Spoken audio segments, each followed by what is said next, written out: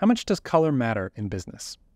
Turns out a lot more than you might think. And I'm not just talking about big things like branding and logos, but little things too, like presentations and emails. That's because whether or not we realize it, the colors we use and the way we use them really mean something. In an Excel model, color helps us categorize numbers into different groups. On a PowerPoint slide, color can help us tell a specific story. And in marketing, color can make us feel certain emotions. I went down a rabbit hole recently to try and understand why companies use the colors they do, and why everyday business professionals like you and me use the colors we do. And let me tell you, the science behind color is fascinating.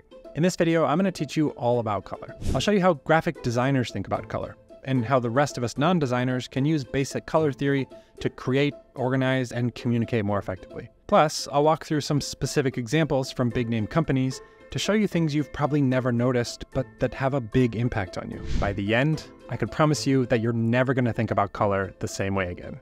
Let's get into it. If you're new to this channel, my name is Paul, and I'm the founder at Analyst Academy.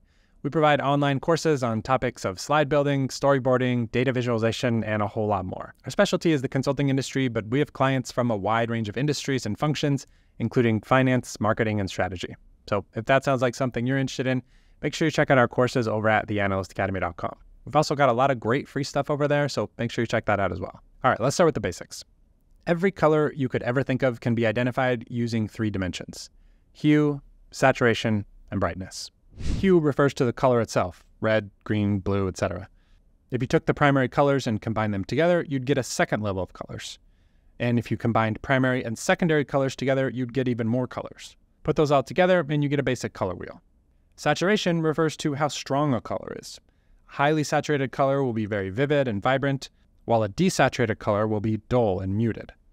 On a color wheel like this, the closer to the center, the lower the saturation, and the further away, the higher the saturation. Then the final dimension is brightness, which also sometimes goes by value or lightness. Just like it sounds, brightness refers to how bright a color is. Add white to make it brighter, and add black to make it darker. On a color wheel like this, the brightness can be adjusted with this slider right here. So why is this important? Well, one reason is when you play with these different dimensions, you can find colors that go really well together. For example, if you find 2 colors on the opposite end of the color wheel, you can create contrasting colors. Or with 3 colors right next to each other, you can make an analogous color scheme. Pick a hue that you like and play with the saturation and brightness to get a monochromatic color scheme. There's also triadic, split complementary, and a handful of other schemes with fancy names that make for good color combinations. If you've ever used a palette generator, this is all it's doing. It's using these different schemes to find colors that go well together. And for whatever reason, these color combinations are really pleasing to the eye. Think about some of the companies you know and the colors they use in their products, marketing, and even internal communications. Chances are they use one of these color schemes. In fact, chances are your company uses one of these too. Once you know what to look for, you'll start seeing these color schemes everywhere, at stores, in the office, or even on your own clothes. But of course, there's a lot more factors that impact our color choices. In the business world, for example, colors can have specific meanings, like a positive or a negative value in a presentation, or inputs and calculations in an Excel model. But even beyond this, colors are known to evoke certain emotions. For example, red can communicate urgency or importance, which is why it gets used to capture your attention, while blue can convey feelings of trust and stability, which is why it's a common branding color for banks. Yellow conveys excitement or happiness, and green is often about peace and nature. Even the color gray represents balance and neutrality, which is why you see it used for the supporting details of a chart or a slide. It's just meant to sort of be in the background without commanding too much attention. So needless to say, the color or group of colors that you choose really matters. At this point in the video, you might be thinking that these principles, while interesting, don't really apply to you. And I wouldn't blame you for thinking that. If you work for a big company, or even a small one, the branding and color templates have probably already been chosen. But beyond the actual color you choose, how you use that color can be really important. So let me just take this down a level and make it really practical with a few tips. Number 1, don't use Microsoft's default colors, or any software's default colors for that matter. It's tacky and it indicates a lack of effort. By this point, everyone's come to recognize them, so using them just makes it look like your spreadsheet came from a high school student.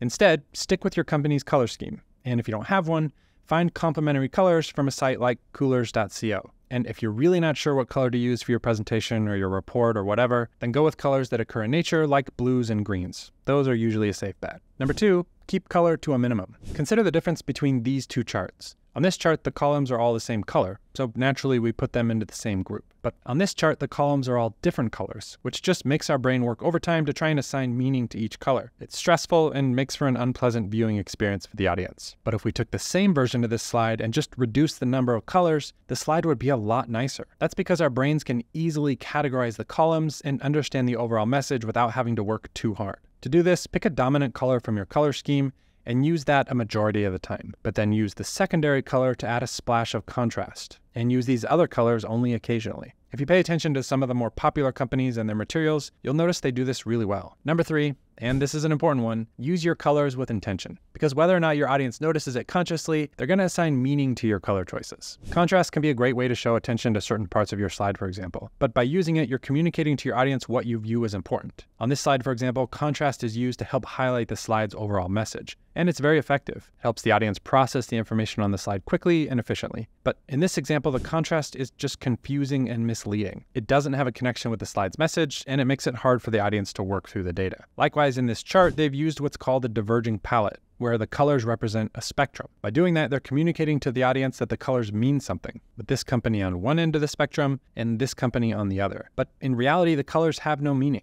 So if you're going to use contrast or a gradient or the color red, make sure it means something specific. Number 4, keep your colors consistent. This applies to presentations, spreadsheets, and documents at the macro level, where you want to make sure your template follows a consistent theme, but also at the micro level, when you're deciding what colors to use for something that occurs in multiple places. For example, if you use a color to represent a company or business unit in one chart, make sure you use that same color for all the other charts, and ideally for anything else, not just charts. This kind of consistency is not only professional, but it makes it easy for the reader to quickly recognize information and data.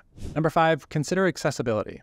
Worldwide, about 8% of men have some form of color blindness, and around 1% of women. So it's important to choose colors that work for everyone, especially if you're creating something you plan to distribute broadly. There's a great article on this topic that I'll link below, along with some useful tools that make this really easy. Number 6, use black for most of your text. Black text on a white background creates the strongest contrast possible, making it really easy to read, which is why this combination is so common not just in documents and presentations, but just about everywhere. I know this one sounds obvious, but it can be tempting to use a different color for your text, like in an email or in a presentation. Of course, this is okay for places where you want to draw someone's attention, but usually you want most of your text to be neutral and easy to read, so black's going to be your best choice. A major exception to this rule would be if you're showing a presentation on a large screen, in which case it's useful to have light text on a dark background. Something about a light background in these situations just makes the content really hard to read. All right, that's going to do it for today's video. I hope you found it helpful. Let me know if you want to see more videos like this one. And if you have any tips to add or corrections to make sure you let me know down in the comments. And if you're interested in learning more about our courses for you or for your team, make sure you check us out over at theanalystacademy.com. Thanks for watching.